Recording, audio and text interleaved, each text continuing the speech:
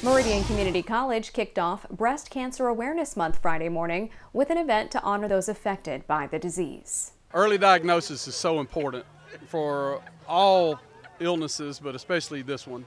And my wife passed away a few years ago from breast cancer, and if she would have tested early, she probably would still be alive today. So it's very important, and I'm so proud to be a part of this.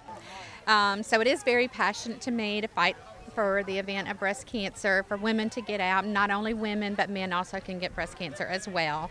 So yes, this is something that I'm very passionate about, is to get out and fight for breast cancer. On October 22nd, the college will host a race and street strut on campus in honor of breast cancer.